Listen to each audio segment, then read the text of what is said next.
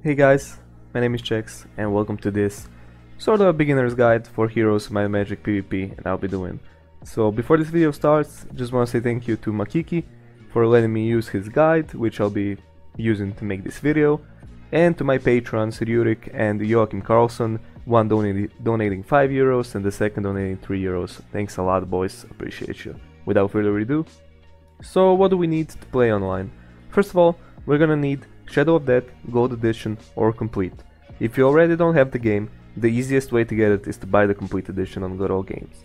And do not buy the HD Edition, because it has no expansions, it will never have any, it's incompatible with mods, and it's more expensive. So, in other words, HD Edition is a total scam.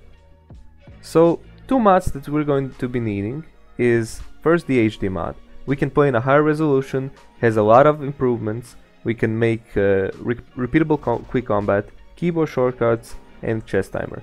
It fixes some bugs and gives more options for the random map generator. And the second important mod is the unofficial expansion, Horn of the Abyss. So it improves the balance of the game, adds a completely new faction, which is Cove, fixes many bugs, and adds more content in general. And I would recommend just playing around with the faction. It is pretty fun. They're in the swamp terrain and they have some fun units. And both of the mods are available free of charge, and I'm gonna leave the link in the description down below. So after you've installed HotA and the HD mod, we're gonna run the launcher. So you're gonna select HotA from here, from this drop down window, and you can just adjust the settings as you like. These are my settings, maybe everybody has their own. But I don't really like playing in the biggest resolution because the screen is a bit too stretched out for me. And you want to tick this save all days for tournaments, because it is really good, especially when playing PvP. If you want to just, check a certain day after the game is done, or you have to load, and you'll have all the days there, and you can use that to reload. And of course, before you even go into the game, check for the updates. Click the update, and it's gonna say if you have the latest version. If not, you're gonna download it. And that's it. So yeah, finally we're in the game. So what you have to do is go to New Game, Multiplayer, and you'll have this online lobby option. So if you don't have an account, you can easily create one, have the name, password, confirm the password, and type in your email. It's super easy.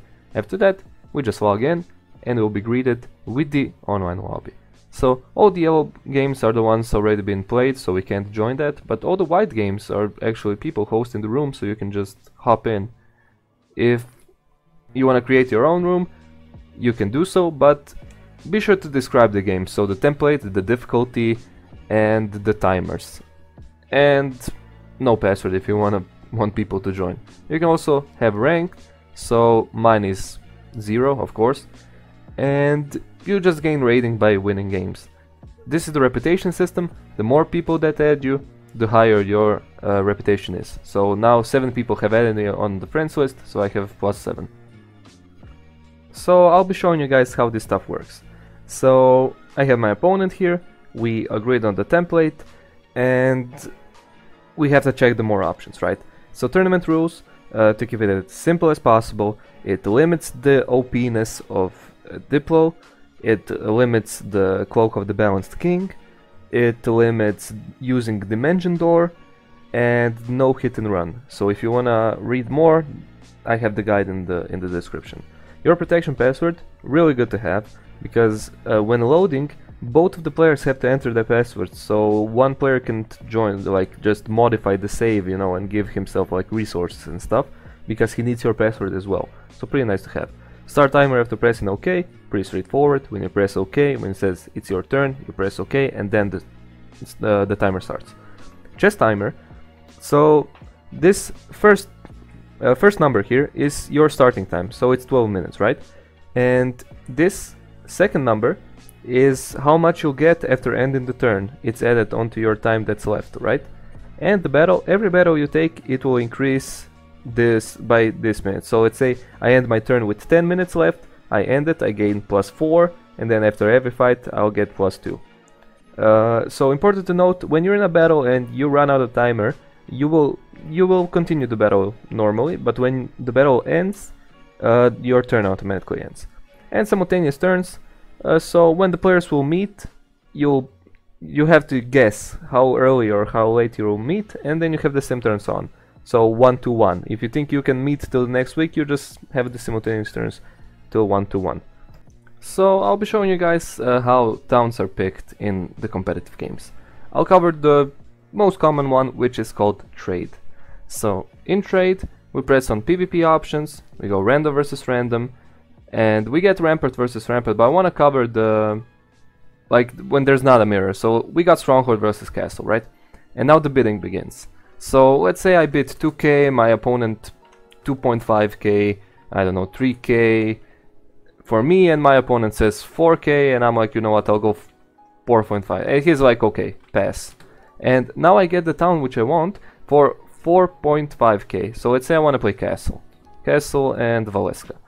That means I have to pay my opponent 4.5k to play castle. And my opponent is forced to pick stronghold, because that is the second town.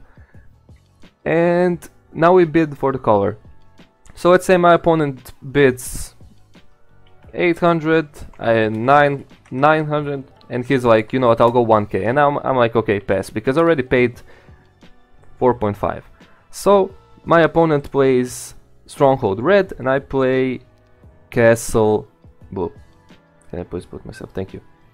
And now we have to give the money to my opponent. So I paid 4.5, but he paid me 1k in for the colors. So that means he gets this, and I get minus that. So that's our starting gold.